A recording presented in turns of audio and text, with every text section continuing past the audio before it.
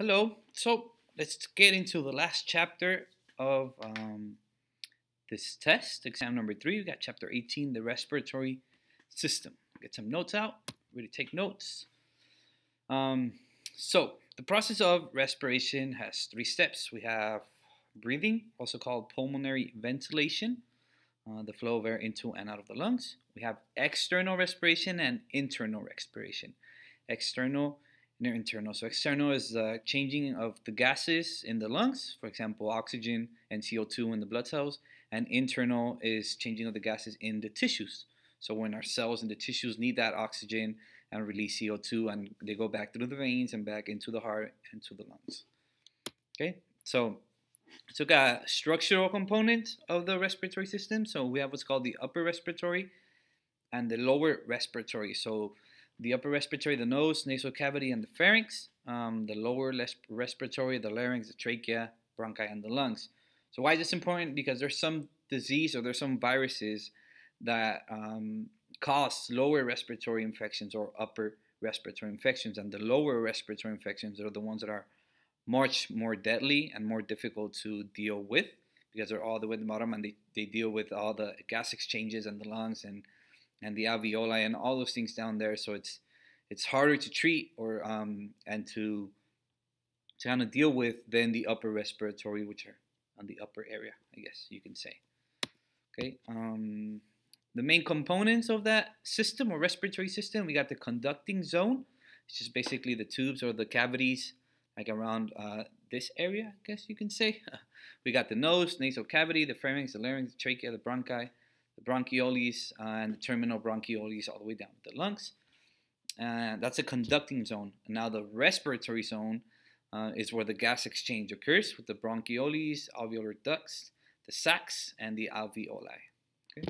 So the two zones, conducting, where air is conducted in and out, and respiratory, where the gas exchange occurs. The respiratory system includes the nose, the pharynx, the larynx, trachea, the bronchi, and the lungs. Provides for intake of O2 and removal of CO2.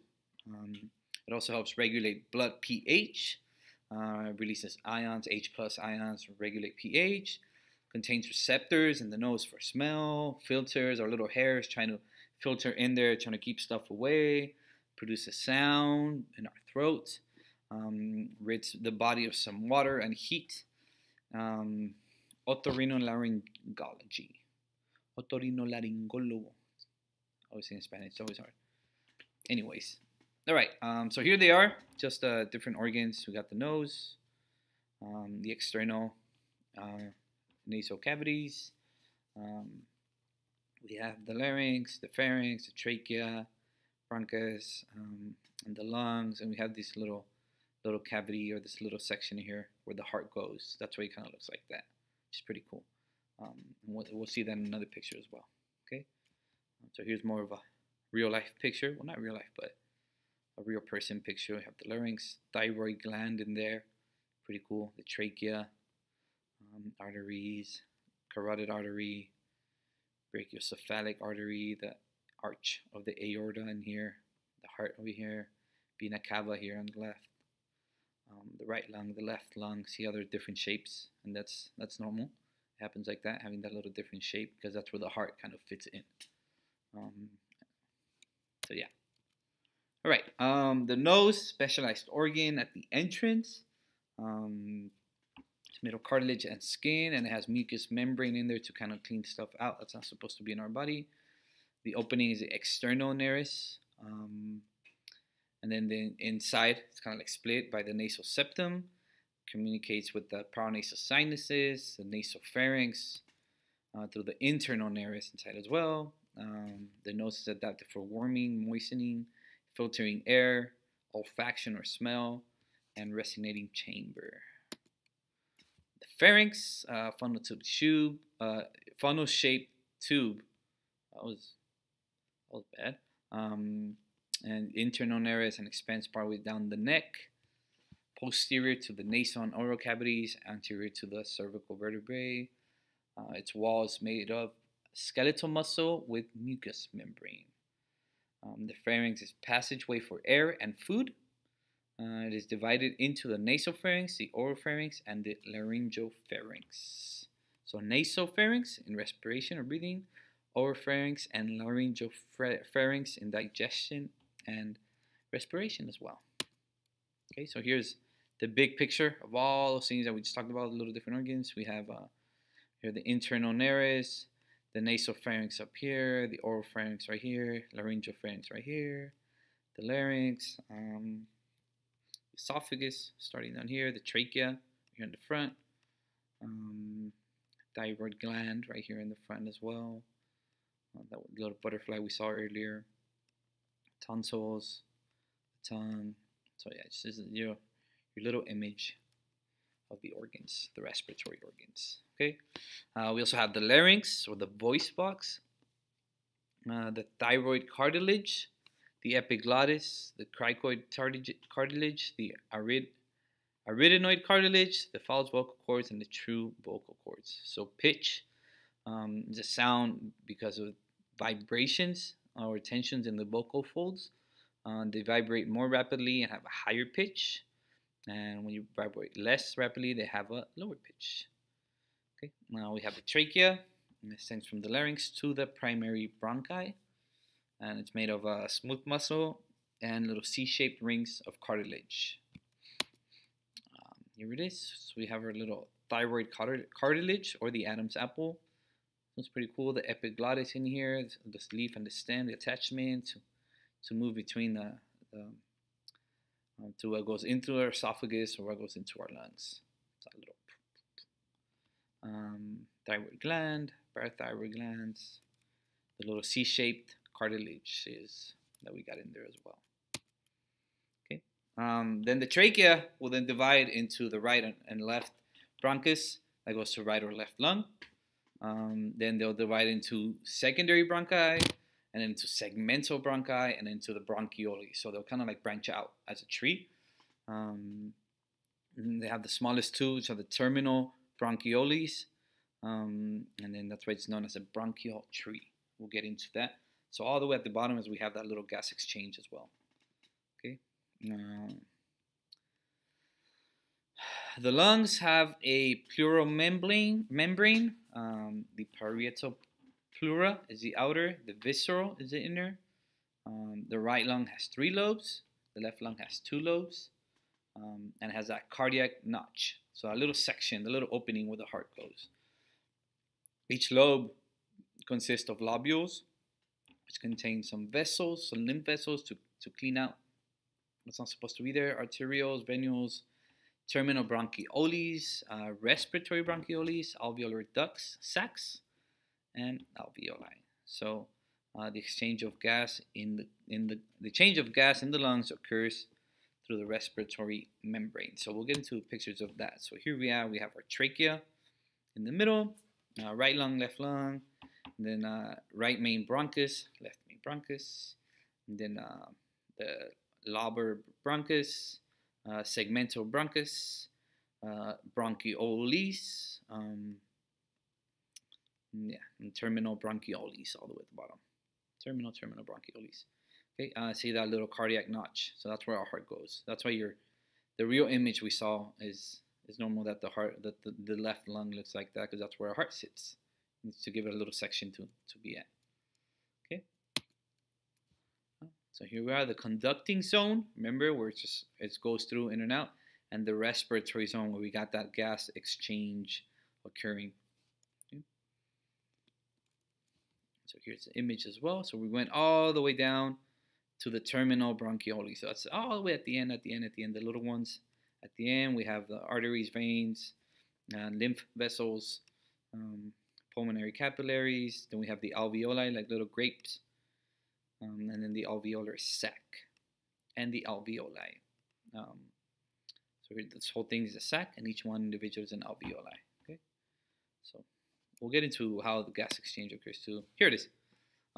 It's pretty cool. Cool section picture. So we have, see in red, we have on the left the arteries or the vessels or the blood where the red blood cells are traveling through. So these type 1 alveolar cells, that's where most of the gas exchange occurs. So you have your vessels there, so you're gonna diffuse through the membrane.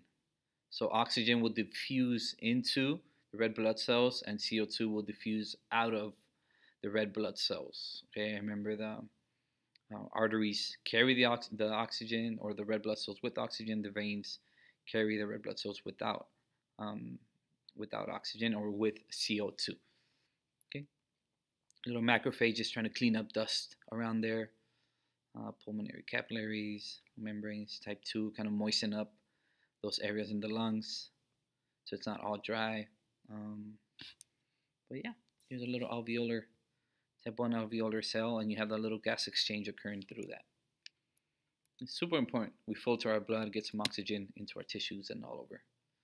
Okay, so here's another picture, diagrams in microscopes.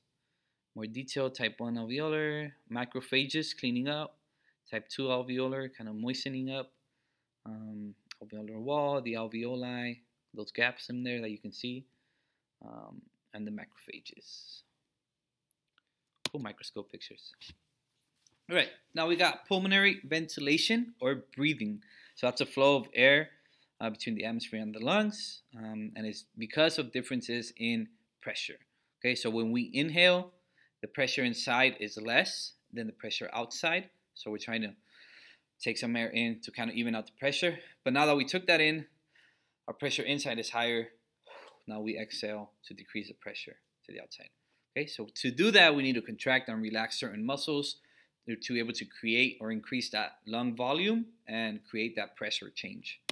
Okay, so basically the diaphragm will contract, receives nerve impulses or signals from the phrenic nerves coming in down, tells the diaphragm contract. The sternocleidomastoid muscles around there, the scalenes and pectoralis minors, contribute to forced inhalation. So just regular inhalation, the diaphragm contracts, but to force, and that's when all these muscles in the chest, scalenes, sternocleidomastoid, they start working to help breathe in forcefully. Not a lot of air in. And then forced exhalation or breathing out involves the contraction mainly of the abs and the sides of the ribs, external oblique, internal oblique, the other muscles associated with. So some help out in contracting to get air in, and some help out contracting to let air out. Okay, so we have different formulas or numbers for lung volumes. We have tidal volume, inspiratory reserve, expiratory reserve, residual volume. So basically your tidal volume is your normal breathing. Just take a normal breath. Inspiratory reserve is when you take a deep breath and you get in as much as you can. Expiratory reserve is when you take a deep breath out and take out as much as you can. And then that leftover is that residual volume that's just in there. Okay. Lung capacities are combinations of specific lung volumes. Okay, so here it is. Got a diaphragm right here, kind of like a little line of the diaphragm in there. So it's gonna contract. These obliques right here, abdominis, are gonna help exhale. Remember, these muscles are gonna help in, so they contract. So when they contract, they increase the lung volume, so they're able to let the lungs expand. And then when they release, they kind of contract the lungs themselves, and they're able to exhale the gas. Okay. So this is just talking about pressure, and it's pretty simple. It's just they're putting it in big words, but so when there's when the diaphragm is relaxed, the pressure inside or outside is the same. So alveolar is like pressure inside the lungs, atmospheric pressure outside, they're the same. Then when we're trying to breathe in or inhale, the alveolar pressure drops, so air flows into the lungs, trying to get that pressure to go up. And then when we breathe out, we're trying to get that pressure to go down. So whenever there is more pressure, the air is going to flow the other way around. So breathe in, breathe out, breathe in, breathe out. More pressure, less pressure, more pressure, less pressure. That's how it works. Here's a little spirogram. Just shows, so these little lines in the middle, your tidal volume, remember it's just a regular breathing. Once you take a big inhalation, so that's your inspiratory reserve, you take a lot of air in, oxygen in. And then when you exhale, and you exhale forcefully, that's your expiratory reserve. and you still have that residual volume, so what's left over of everything that you inhaled or were able to take in. Okay, it's a little experiment to kind of determine the breathing averages, how many milliliters. Why, when you get tested, if your breathing is wrong, then that means there's some sort of problem around that area or in the respiratory system that we need to probably focus on.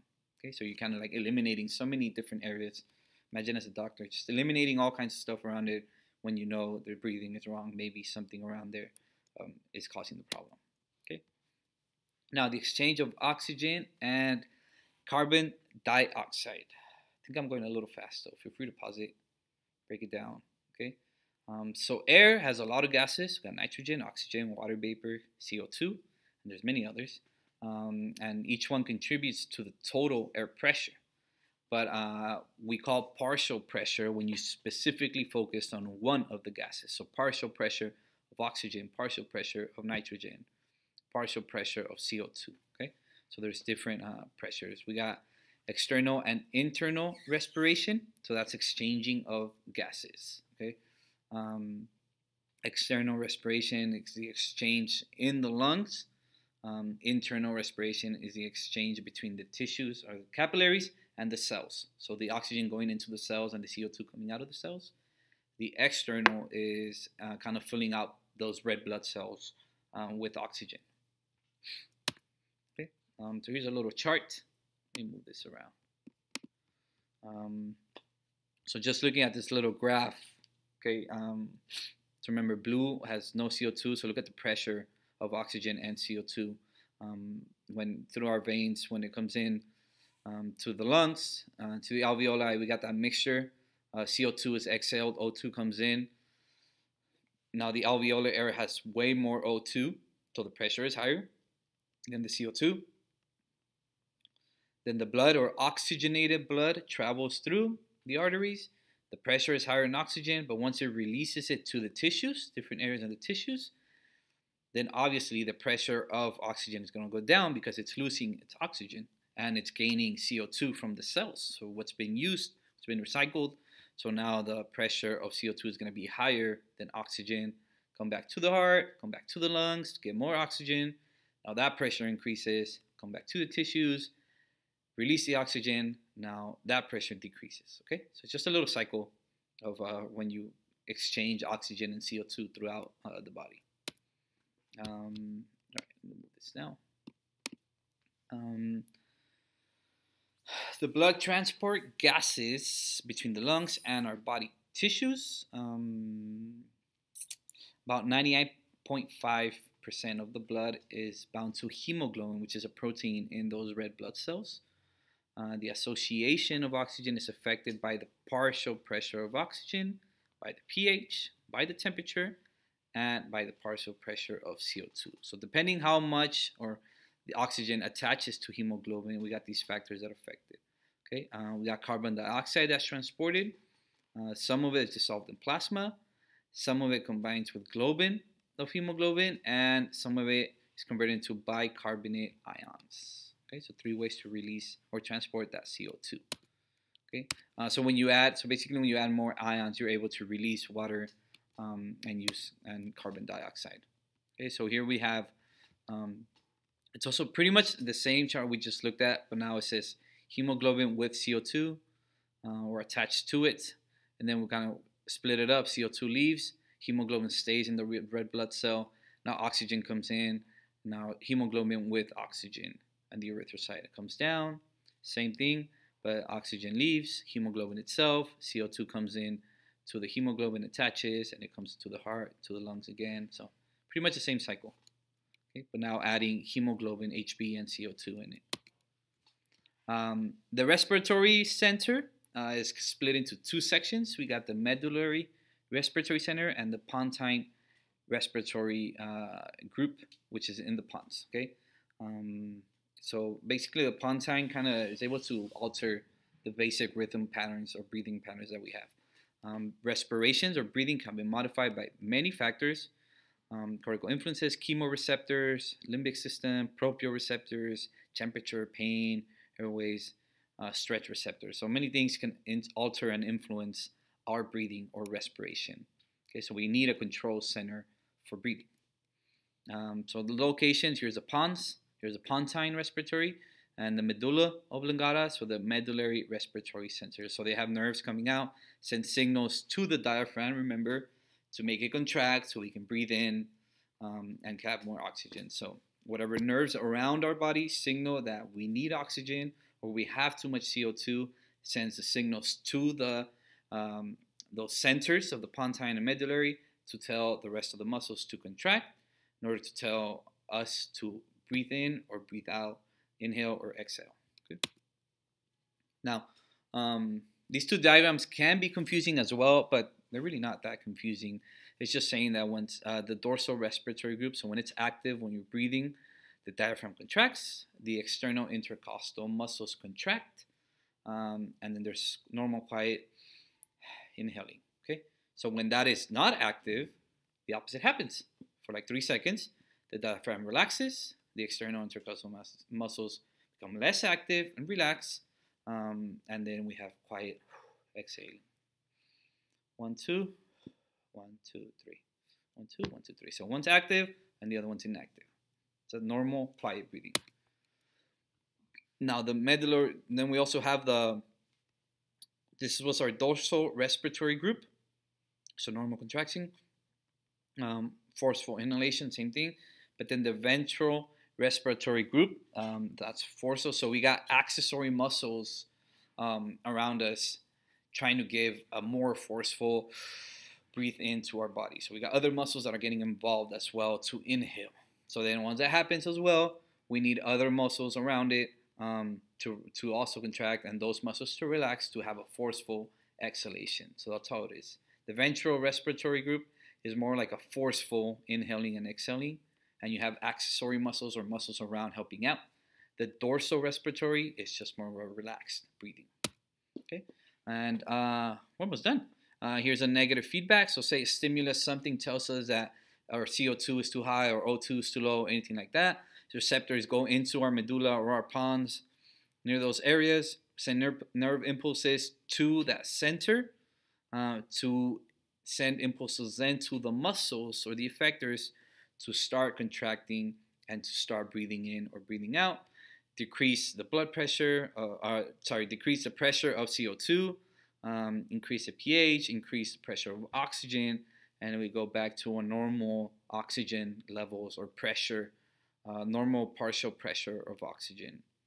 Okay, so it's just our little feedback, negative feedback. Oh, something's going on, we gotta stop that, send signals, send them out to our muscles, contract, we gotta breathe in, we need more oxygen, okay, we're good now. So probably happens during exercise as well, working out a lot, running a lot, we need more, we need to stimulate that, okay? So yeah, so during exercise, the system or the respiratory and the cardiovascular system adjust in response to the intensity and duration. So the abrupt increase in ventilation is due to neural changes that send those impulses in the medulla, and then the more gradual increase is due to chemical and physical changes in the bloodstream as well. So all these factors affect. So exercise is always good as well because you can work out your lungs. So think about having a bigger lung volume. That means you have a bigger reserve for oxygen. That means you're going to have more oxygen flowing into the body. So there's so many athletes that work out in higher altitudes and technically working out their lungs to have bigger lung volume, to have more oxygen inside their lungs, which is pretty cool. So we got to work out our lungs too to have better breathing. We don't run out of breath so fast. Like right now, I've been talking a lot. I'm running out of breath. But yeah. And then with aging, airways and tissues of those tracts become less elastic. So there's less volume and more rigid. So it has a decreased lung capacity. So less lung volume or pressure is going to be in there. So that's why elderly people are more susceptible to pneumonia, emphysema, bronchitis, and some pulmonary disorders because they didn't really work as they used to before. Okay, to kind of filter things out and inside those lungs. All right, guys, that's it. And good luck on this test. Let me know if you have any questions.